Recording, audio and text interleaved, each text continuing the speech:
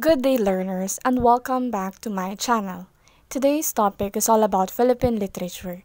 As we all know, Philippine literature is literature associated with the Philippines from prehistory through its colonial legacies and on to the present.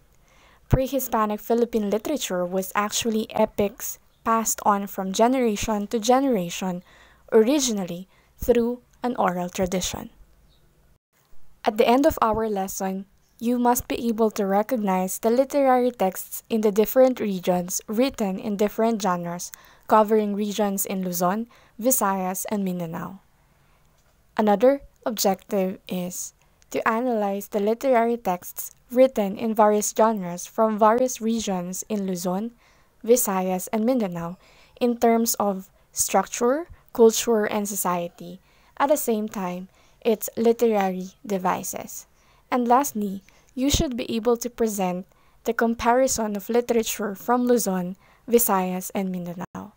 Those are the objectives that we need to accomplish at the end of our lesson. To begin with, the Philippines is composed of three major islands known as Luzon, Visayas, and Mindanao. The largest islands are Luzon, followed by Mindanao, and the Visayas group. The Visayan region is composed of about 6,000 islands, including Panay, Samar, Cebu, Leyte, and Bohol. Mindanao, on the other hand, encompasses about 400 islands. Literature in the Philippines has a diverse and rich collection of works that evolved alongside the country's history. Long before the arrival of Spanish influence, literature began with fables and legends created by the ancient Filipinos. Moreover, main themes are the country's pre-colonial cultural traditions, as well as the socio-political histories of its colonial and contemporary traditions.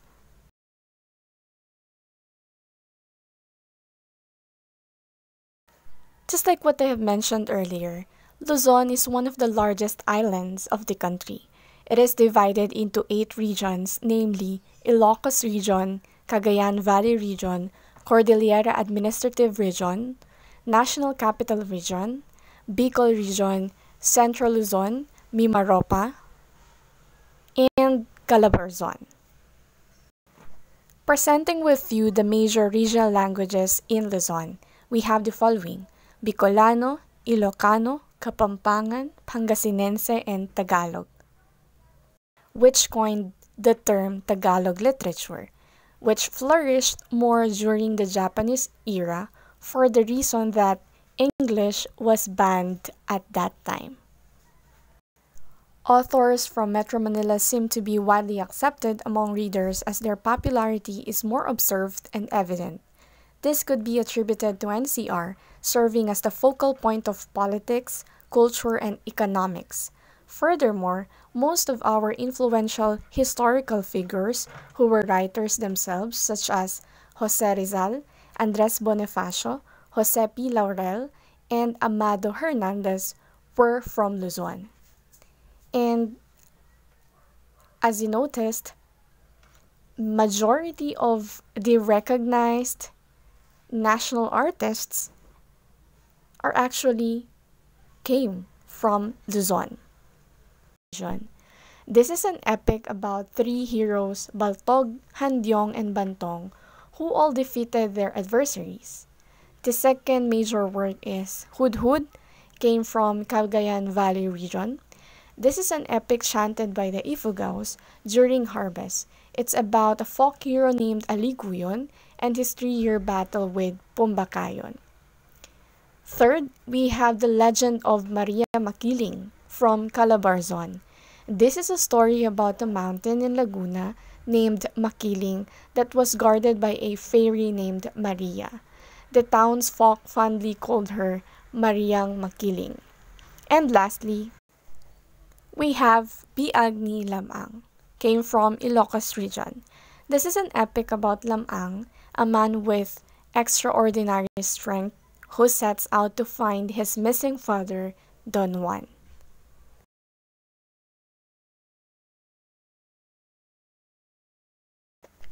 Moving forward, Visayas is the Philippines' smallest island group. Western Visayas, Central Visayas, and Eastern Visayas are its three regions. It is composed of main islands, namely Bohol, Cebu, Panay, Samar, Negros, and Leyte. Major regional languages used in Visayas, we have Cebuano, Hiligaynon or Ilonggo, Kinaraya, and Waray. In addition, most of the literature of Visayas are written in regional languages, and there is limited to no available translation in Tagalog. The call to write in mother tongue has been the battle cry of many writers from the other regions, relative to acknowledging regional and local languages. Modern literature revolves around poetry and drama, which are mostly satirical in nature and deal with social behavior produced since the 1900s up to the present. The literature produced is widely written in Waray, Cebuano, and English. At the same time, the love for poetry runs in the blood of Visayans, and that's a fact. Many critics regard Visayan literature as the home of hybrid forms, particularly in the Romance novels, where age-old patterns such as corrido are mixed with new trends and genres that mostly depict social realities. And these hybrid forms are also rich in local colors, revealing Visayan cultures and traditions. According to Sugbu, unlike in Luzon, where writers have so much exposure, in Visayas, the lack of a venue for publication hinders the flourishing of fiction on this island. Presenting with you the major works in Visayas, we have three. First, Hinilawod came from Western Visayas. This is an epic that tells about the adventures of three demigod brothers, namely Dumalaptap, Labawdonggon, and Humadapnon. This 28,000-verse epic is one of the longest epics in the world. Second, Sikalak and Sikabay came from Central Visayas. This is a creation myth about how man and woman came into existence through a bamboo shoot. And lastly, we have Tungkong Langit and Alunsina came from Western Visayas. This is a creation myth about the gods Tungkong Langit and Alunsina.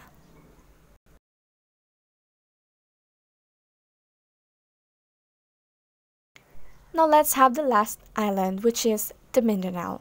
It is divided into 6 regions: Davao Region, Zamboanga Peninsula, Northern Mindanao, Sacsargan, composed of South Cotabato, Sultan Kudarat, Sarangani, and General Santos. We'd also have ARMM, or Autonomous Region in Muslim Mindanao, and Caraga Region. People here in Mindanao are divided into 3 groups: Christian settlers, whose most of them are migrants now from Visayas and Luzon. The second group is the Moro, now mainly from ARMM groups. And lastly, the Lumans, consisting of 18 ethno-linguistic groups.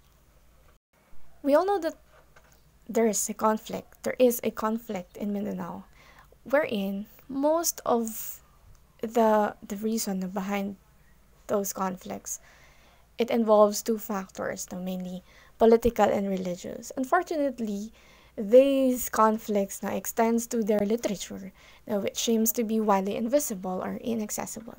And this is one of the reasons why Mindanao literature is limited. Being the only island in the Philippines wherein majority is non-Christians, ignorance among Christians, discrimination, and distortion are mostly felt by Muslim people. Some of the insensitive words associated with Muslims are being immoral because they can marry as many wives as they can, warlike, killers, and totally different from Christians. Therefore, the negative image portrayed among Muslims has perpetuated the so-called Moro-Moro literature, representing them as a savage, barbarian, bandit, lawless, and wicked.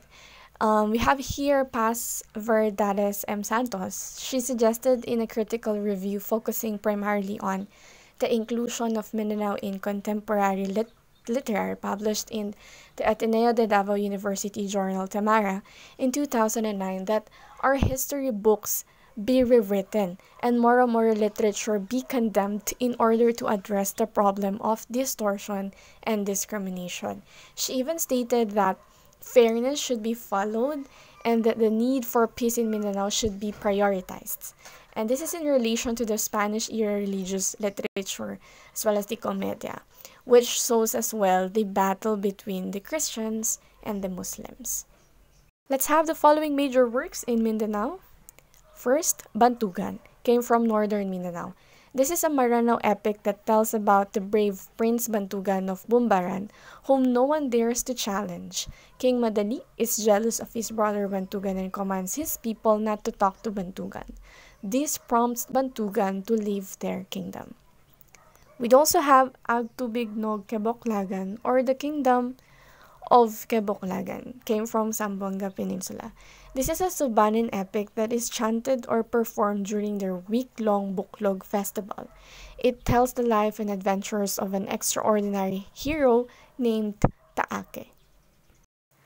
Next, we have Ulahingan from North Cotabato. This is a Manobo epic about Agu and his family who fled due to a conflict with their rulers.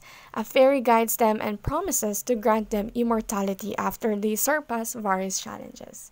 Fourth, we have Indarapatra at Sulaiman from Saksarjan. This is an epic about four creatures that came to wreak havoc in Mindanao. King Indarapatra sends his brother Prince Sulaiman to save the land from the creatures. And lastly, we do have Tuwaang attends a wedding from Caraga region. This is a Bagobo epic about a hero named Tuwaang who attends the wedding of the maiden Monawan. And that sums up our lesson for this day. I hope that you learned something today.